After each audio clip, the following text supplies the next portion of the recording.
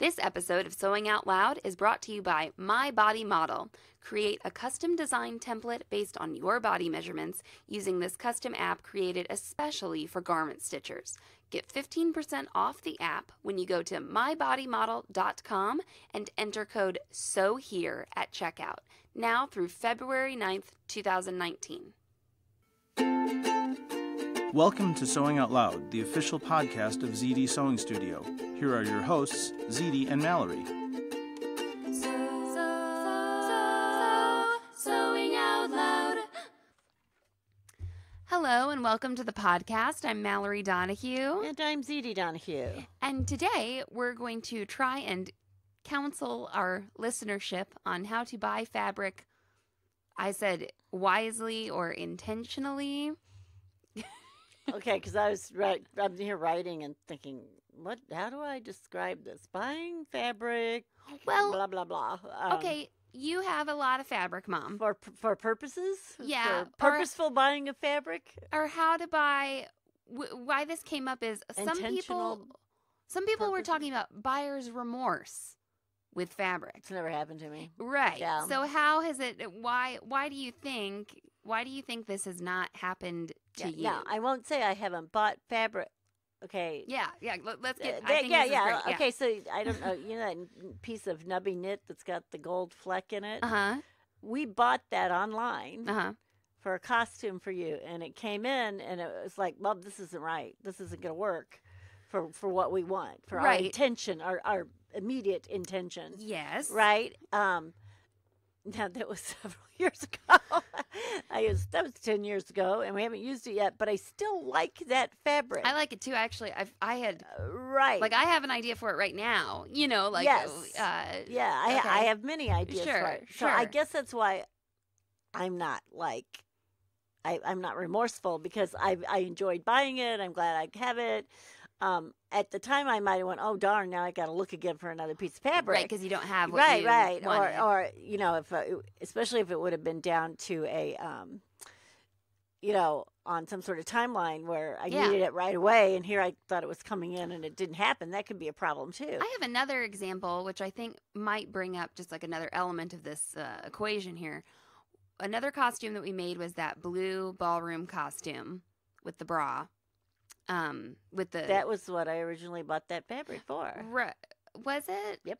Okay. Well, there's another fabric we ordered for that costume because we were on a time. Right. Right. What do I want to say?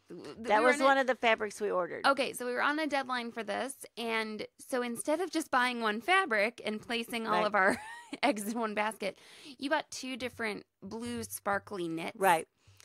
And the one was had sequins sewn onto it. Right. It's what we ended up using, actually. Right. And it's what I made my maternity outfit out of, 10 years later.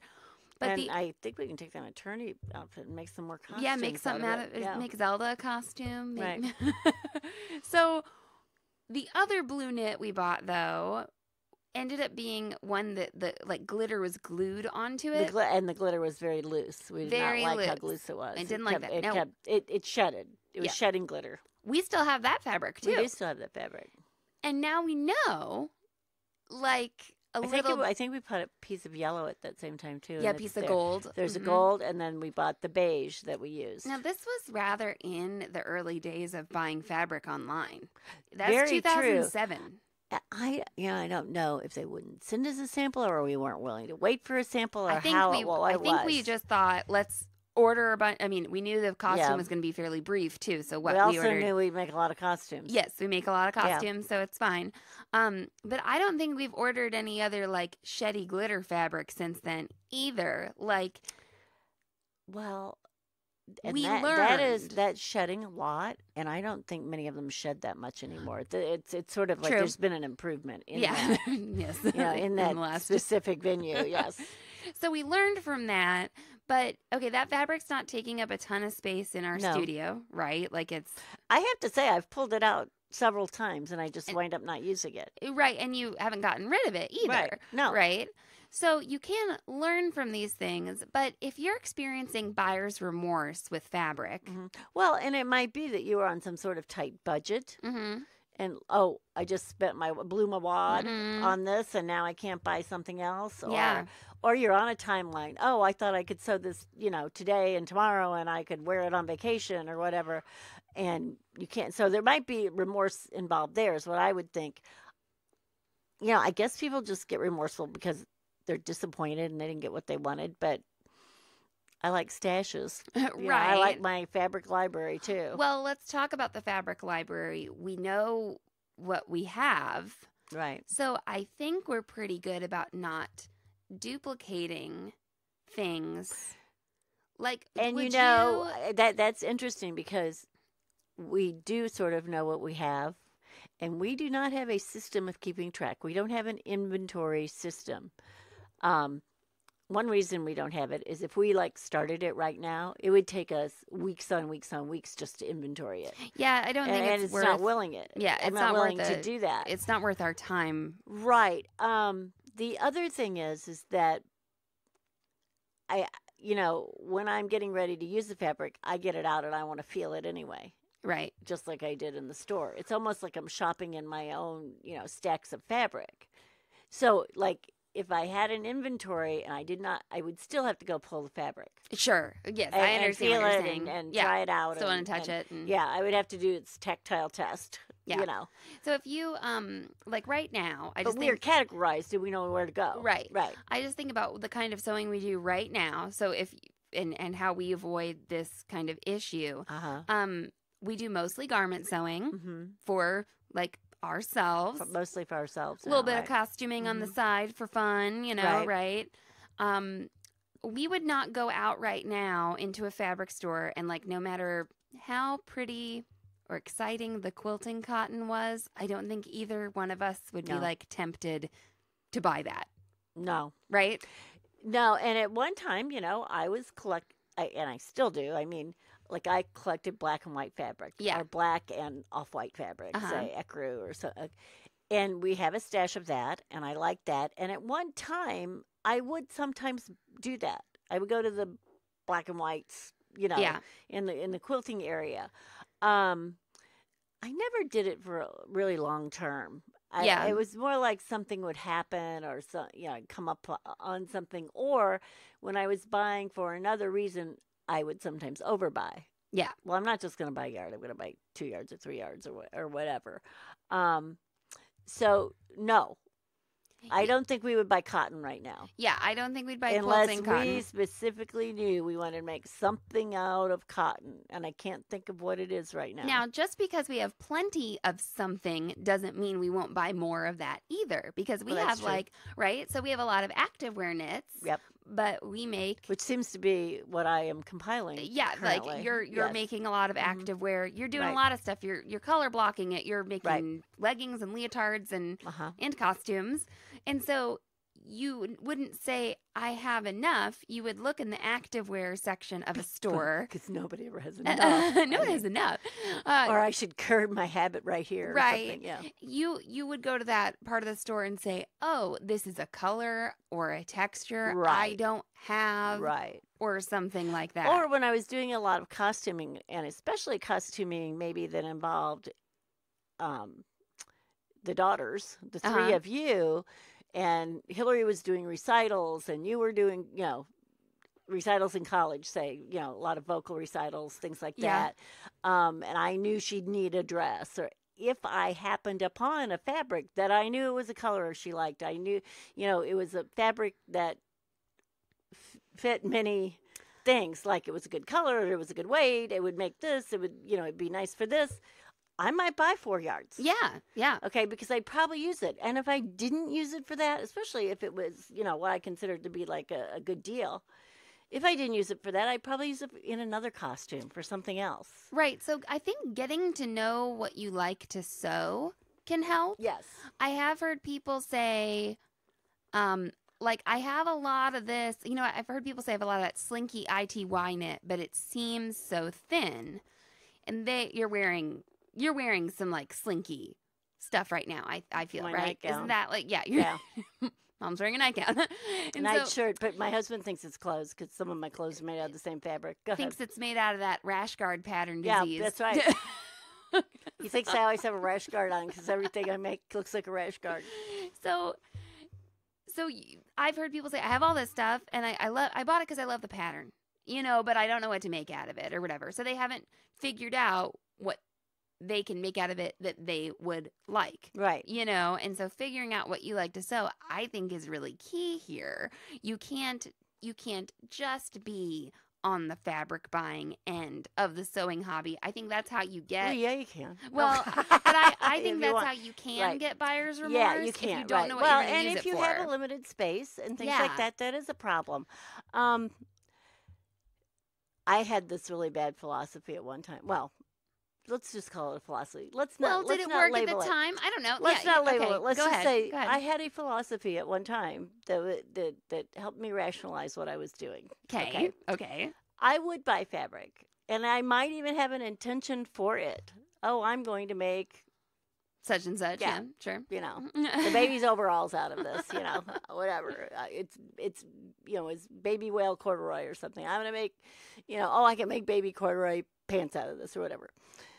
And it wouldn't happen. Yeah. And I'm like, oh, I bought that, and now I haven't made it, and now it's 6 months later, and I haven't made it, and it's 6 months later, and we're out of the season for corduroy, and she's not wearing corduroy pants, now she would wear something else. And then I decided there was this thing where but the enjoyment I got out of picking it out and feeling it and going through the other fabrics and choosing this one for myself served a purpose. Okay, I think that's great because I think maybe where some of this, I got rid of some remorse. I think this is great because I think where the buyer's remorse comes from is crap. I haven't used guilt. this. Yes, the guilt. Yes. Okay, so if you can say I didn't use it in the time frame I thought I would. Right. But really, is any fabric just unusable? Fabric doesn't spoil like milk or something after a couple of weeks. You can keep even fabric, even natural fibers that degrade. Right. Certainly, you can keep for a really long time if you've got a good storage area. So let's pretend you bought the baby well corduroy and the kid, is. Well, I said that because we still have it. Okay.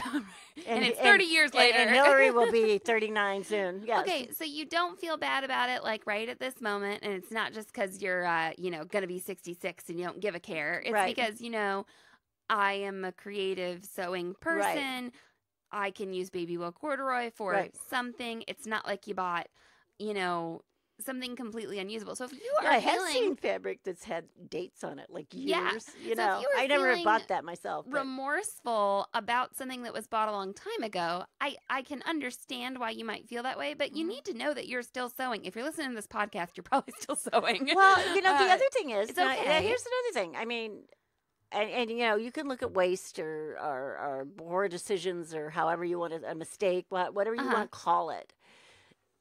There, especially when we had our storefront, there would be a lot of people that were maybe in my position. They were 66, 70 years old, and they're like, I'm not going to make big quilts anymore. Yeah, okay. And they would come in, and they would bring their stash in. And they'd say, I'm willing to give this to anyone, or can you use this for classes, or do you know of a Girl Scout troop, or can you give this to a school, or can it go to a fax or home economics department?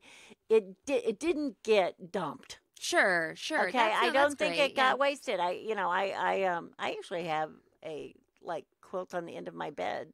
That's that was from somebody's. That was all donated. Somebody's it was all stashed. It was I'm not going to use this. I'm never going to. My husband and I are traveling now. I'm 70 years old. There's no way I can sew up all my fabric, and no one in my family sews. And that fabric, you hear that too, because a lot of times it's passed along in a family. Yeah, so maybe that fabric was kind of creating a little bit of pressure for them. Right, she felt very well, and there are people that downsize. Yeah, absolutely. That's what's called downsizing anymore. Right size? Right sizing. Right sizing. Yes, right sizing. Well, let's take a quick break and let's come back and talk maybe a little bit about right sizing for your space, your stash, and maybe right sizing for your shopping habit. Yeah. Well, okay. Oh. Yep. Well, we could.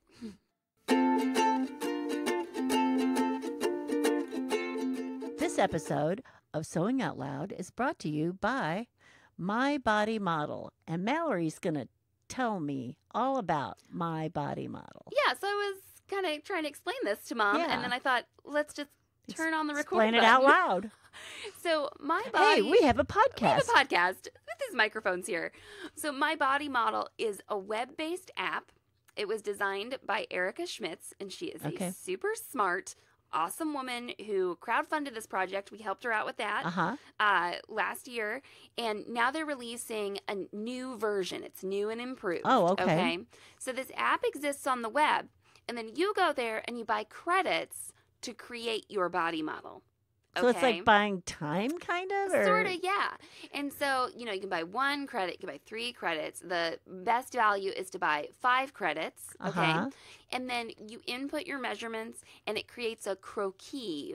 Right. Okay, what's a croquis? Which is an outline of your body, a 2-dimensional model of your body, so that you can draw onto it. Yeah, so you can sketch onto that, you can imagine onto it, you can test out things like colors or shapes on your body. Well, and people have probably seen some of my drawings that I've posted. Yeah. You know, like I'm thinking about making this costume, and here you go. And I do that for other people. So I like sort of croquis them. So right? we have 4 credits waiting for us at My Body Model Mom. So 1 for me, 1 for you. Okay. And then I'm actually supposed to costume a 2-person show coming up here. So I'm excited. So there is a discount before we get too far into this. I'm going to say this before we continue our conversation. You can get 15% off your order from My Body Model. You go to MyBodyModel.com, and when you check out, use the code SEWHERE. That's SEWHERE, and you're going to get 15% off your purchase. Wow. Okay? Well, now buy as many as you can. That's right. Because you'll get that. You'll get a really good you rate. can get the 15% off all of your credits. So it could be like for you, it could be for your family. You could buy one for yourself now, and then that credit stays there. Oh, it does. In case you change shape or something, you know. Okay. So the credits, the sale of the credits is how the app is supported, and it's how Erica can continue to make improvements, etc. to it. The new version has a couple new body measurements to add to increase accuracy.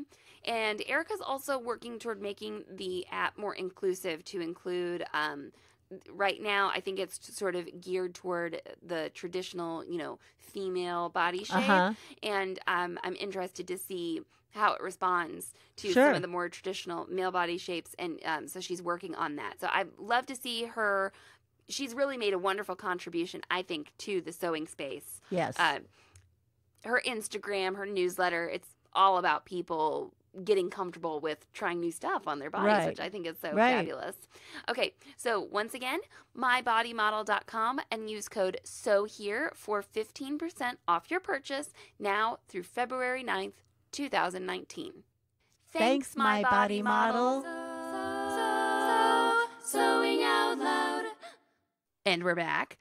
Okay, so you know, not to get all like you know, psychological woo-woo on you here, but if you really do think you have like a fabric buying problem, like, you know, well, anybody can have an addiction that's like a problem, or you know, if you're going without food for your family because you're buying fabric, you need to see someone, right? And it's not us.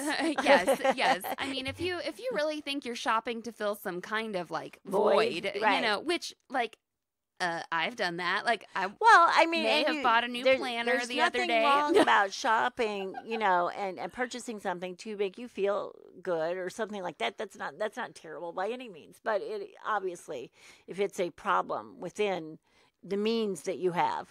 Yeah. Well, and I would also say, like, so there's those monetary means, like the monetary space and all that, and let's pretend like you're just perfectly financially, you know, great and everything, you know, but I'd say try to start and finish like a small project, you know, using something you've got, you know, kind of go shopping in your own. Well, I always go shopping. I never not go shopping in my own stash first. Right. I just never not, or I go out and buy part of the fabric and you know, use the other part of the fabric is what I already have or something like that. That's not uncommon for me to do that. So if it does make you feel better to go to the fabric store to shop that way, because like I said, I like to buy planners and notebooks. Right. You know, I know that maybe I can like go to my planner and do some things, and sometimes that can make me feel better. Or you come up here and you whip up a pair of leggings.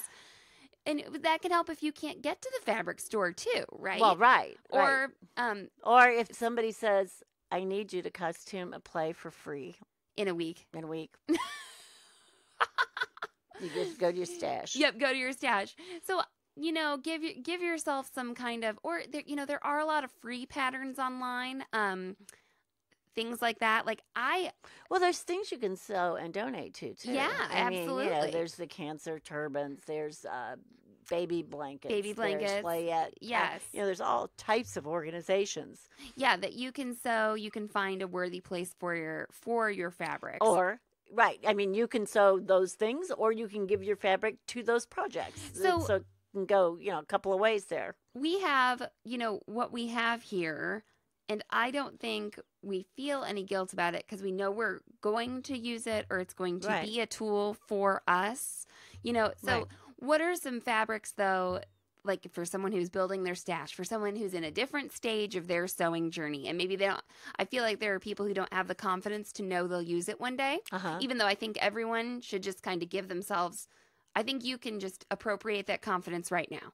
Like if you're trying to learn, I think there's one. When I was making a lot of costumes, and sometimes I didn't want to go shopping, or I didn't want to wait, or I wanted to.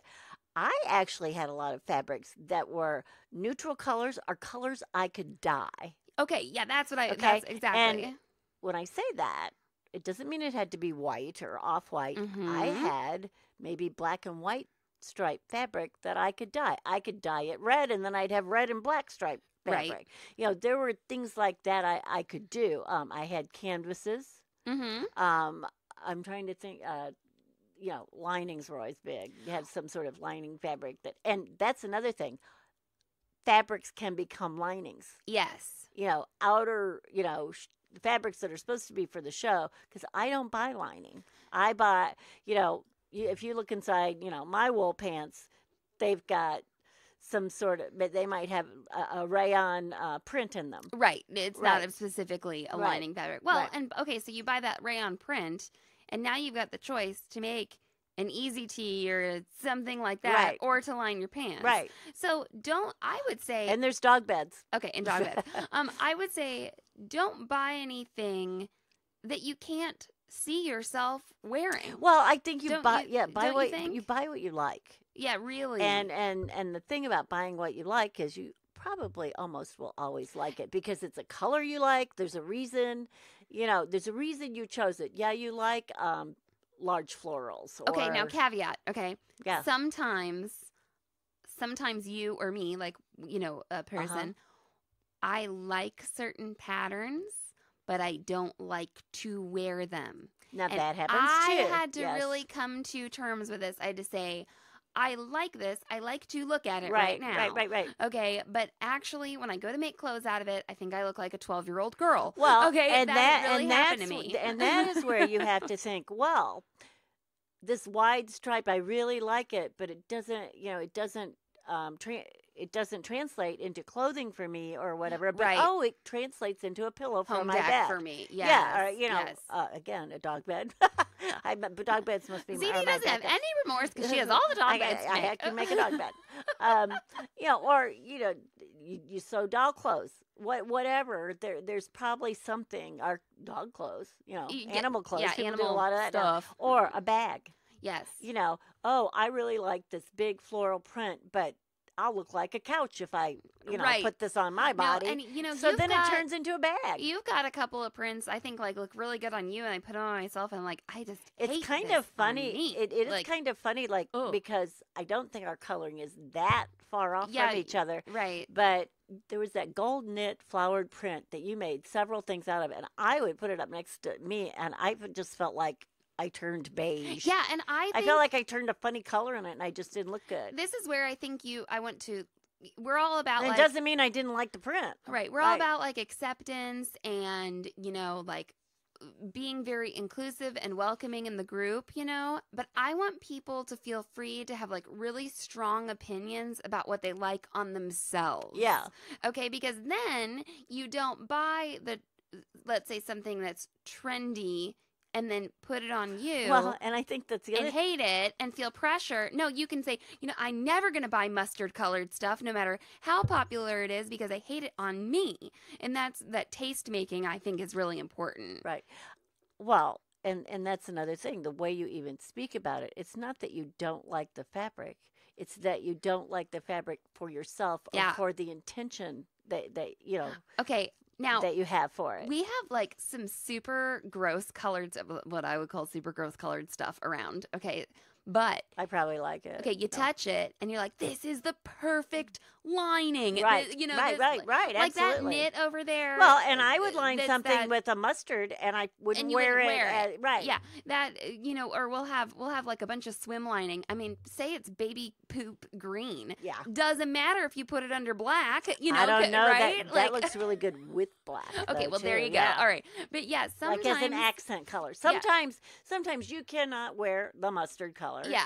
But it can be a binding or a stripe or something, and that will work if you or facing lining. Right, binding, right. It's amazing sometimes, like what doesn't look good on you as some sort of an accent or background or whatever can work. And then if you are, we're talking about garments more because that's our thing. But with quilting fabric, I mean, the quilting fabric industry is all about the shopping. Oh yeah. Okay, I mean. Everything's all about the shopping. They don't really want you to make a quilt. They just want you to buy fabric. I mean, whatever. That's not totally true. Sure, but all these layer cakes and these fat quarters and stuff. I'd say, be careful. See, I wouldn't buy a lot of layer cakes. That's what I'm saying. For me, because that's not enough fabric. Yeah, it can be sometimes. That's limiting me. For you. That limits me. Now, of course, I would rather have the yardage. They've published all sorts of books and everything about how to make stuff out of fat quarters there are and layer projects, cakes. right? And you can get this wide variety of fabrics for less money. That's right. But be careful. I would say, I feel like I've seen a lot of people be like, oh, crap, now, all I have are fat quarters, cupcakes and layer cakes and now, whatever. Now I have enough fat quarters, and I would love to buy myself a few bolts of neutral that I can start to mix in with these colors.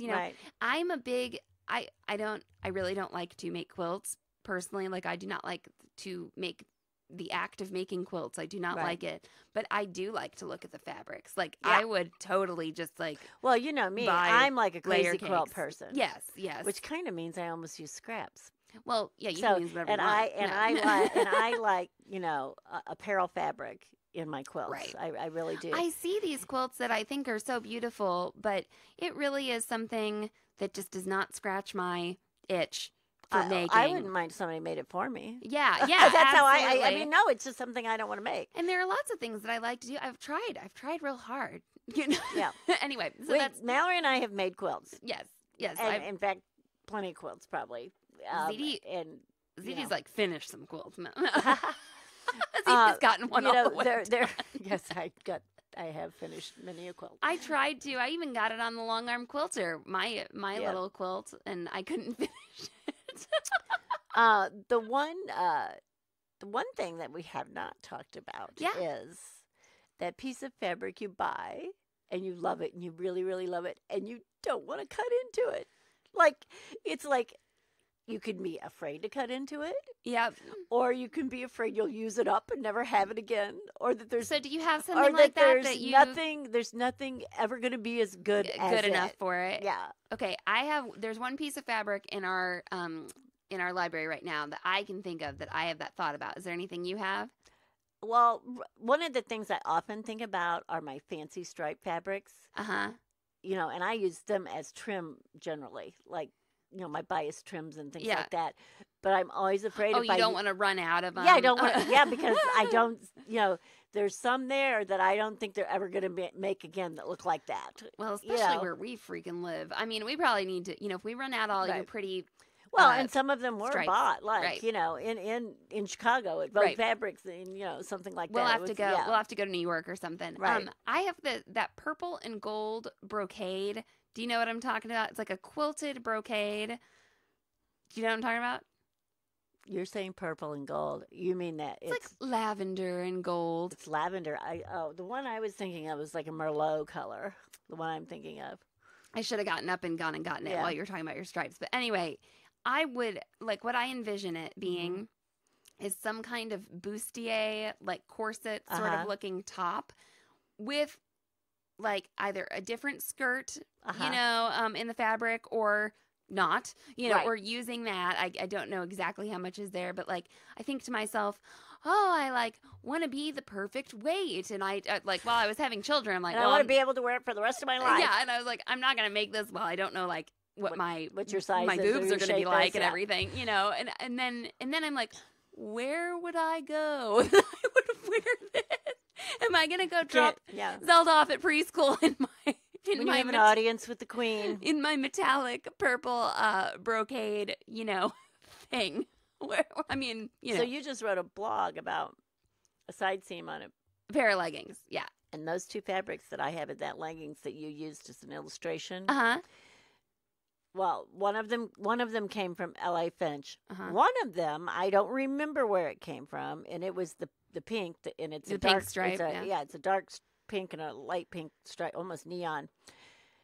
And the pink has been two different swimming suits at one time. And the other one, I think was sort of just a piece that Josie sent us. Yeah. And I do have a rash guard out of the floral, and then I made those leggings, and there's not enough of either one of those fabrics like to really make anything anymore. And I have saved these stupid little scraps, and I cannot find anything that I like as much as those two fabrics, and why they went together so well. And when I wear those, people are like, "Those are the most oh my gosh, those are the most amazing fabrics." It's from like 2017 or 18, right? When is that? Whence is I that believe it was fabric? Before this millennium. Okay. Yeah. I believe it was probably 15, 20 years old. Yes. So that's where. And I put them together, and I love them together. So maybe it's possible that this fabric buying remorse could be a function of where people are in their sewing journey. Well, do you think? Well, maybe, and so everyone knows the pink fabric, the pink stripe fabric, when I bought it, I think I also wound up making a costume out of it also. It was like the end of a bolt. I only probably needed a yard or something of it at the time. I don't remember. Right. And I think there was like 2.5 yards or something. Well, I bought it all. Yeah. Because I was like, I like this. I'm not going to run into this again. Which obviously I was certainly right in my fortune telling at that point. Your fabric compass was attuned. Right. It was right on. Intuition. So, it's funny, but I will be sad when I have to retire those leggings. And you wear those.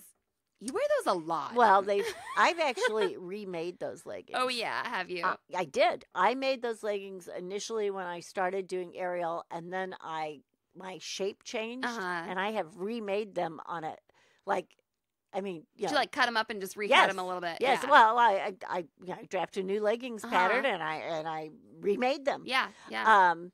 And I will be really sad when I have to retire them. Okay, so if you are starting off your fabric journey and you think, oh my gosh, I've had this fabric for 2 years, maybe this discussion can give you a little perspective about this lifelong hobby and creative pursuit you're going to have. Right? Like, just know that it doesn't mean that necessarily that you were like wasteful or silly or dumb or you didn't pick the right thing. Well, obviously people would, and people would give me fabric often, and I can remember a specific piece. We actually have a sample. It's in my travel bag trio thing. And the person gave me this fabric, and she said, I just think this is ugly. I forgot where I got it. Maybe somebody gave it to me. Do you want it? And I made those travel bags out of it. And she wanted him. She died. She was like, she's like, oh. And actually, I did. I actually made her a bag out of one then, and I put a monogram on it. Well, that was always a fun thing to do. When we had a store was quote, ugly or unusable fabric. And what exchange. You think is ugly, someone else may not. But it was just, she goes, the color combination. And I was like, oh, no, this is turquoise and orange. It looks really cool. And I think I was thinking, well, it doesn't have to be a garment, and it doesn't have to be like a curtain in my house. Mm-hmm. This can be something else. Right. So that's good. I also would encourage I think that we've talked about this in some other podcast episodes, but there are some like staple fabrics. If you're like me, you are drawn to like statement prints and things. Of course, those are the exciting things to look at. But getting some neutrals in your fabric library can help you to use those and I things. think staples change. They changed for me. Yeah. When I was very true. I would say 15 years ago, I had a bolt of Osnaburg fabric. Yeah. I had a bolt of drapery lining that I could dye. There were certain things I had. Now, I might not think that's my staple anymore. Now it might be double brush, black double brush poly. Black knit. Mom, that's the wrong button. Or did you do it? Okay. It's not the wrong button. Black double brush poly and maybe some, performance lycra. Yeah. Like black or some neutral color or my mesh, the power mesh. Oh, yeah. I want to have like that, having that on I want to have that here. I want to know that's here. Same way with thread.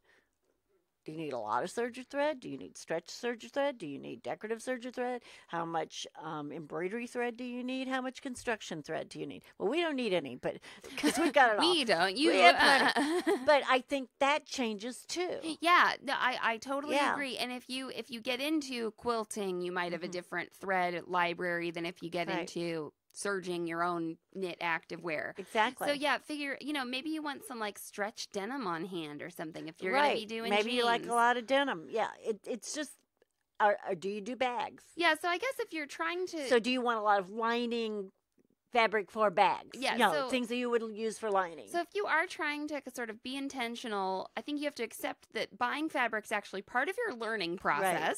It's okay if you don't use it for what you thought you'd use it for.